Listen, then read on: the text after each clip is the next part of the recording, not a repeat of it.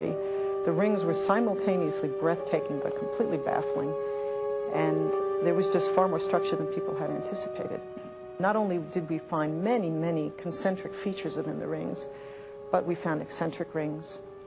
We found that the F ring, which had been discovered by Pioneer, had braids in it and kinks and clumps, all these things no one had ever even dreamed about before Voyager got to Saturn.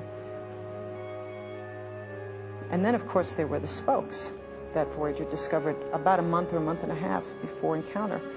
And these are these radial features in the B ring that come and go. They are seen orbiting around the rings, and no one had a clue, or at least not a reasonable clue in the beginning as to what caused these features or even what they were. That if you look at the rings of Saturn for a period of time and watch the spokes go around and round, and you examine the appearance of the spokes on the rings, that appearance changes, and it changes with a period that is equal to the period of the spin of Saturn's magnetic field. Voyager found that Saturn's magnetic field, as Pioneer 11 had already told us, is weaker. That is, it's only about 1/20th the strength of Jupiter's magnetic field. That means its magnetic field doesn't extend as far from the planet, about 1,000,000 miles from the planet. What Voyager discovered was how rapidly that magnetic field was rotating. The magnetic field at Jupiter rotates with a period just under 10 hours. At Saturn, it turns out, the magnetic field rotates with a period of about 10 hours and 40 minutes. So this was the first measure of the length of the day on Saturn. Turns out, when we finally measured the magnetic field and the radio emissions that are tied to the magnetic field, that the inside of Saturn is moving quite slowly. Well, it's moving more slowly than most of the storms in the atmosphere. And the difference in those speeds translates to 500 meters per second for the winds, which is over 1,000 miles an hour. And that made Saturn a lot windier planet than Jupiter. And that was the big surprise for me when Voyager got there.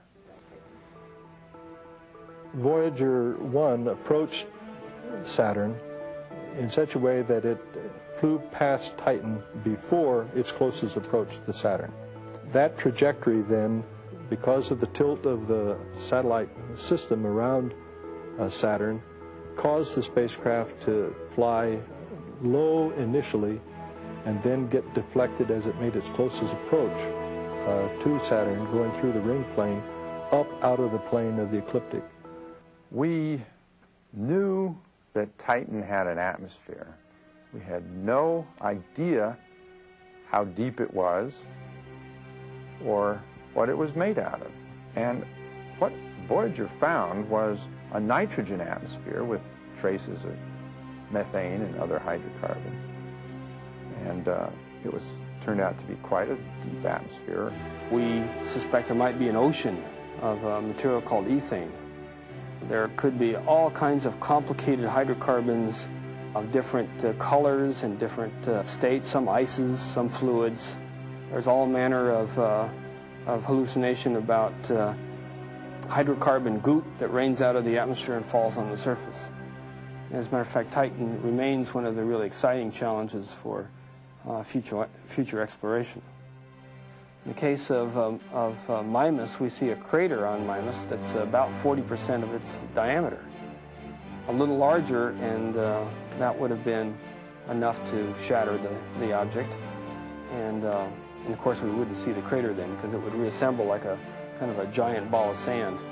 And in the case of Tethys, there's another very large crater, even larger than the one on Mimas.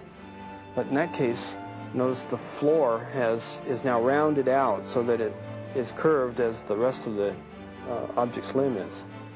In the case of Dione, you'll notice that most of the surface is pretty bland.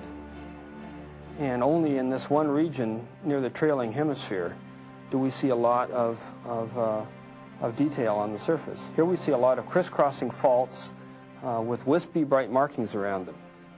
Finally, we look at Enceladus. We're talking about very cold regions.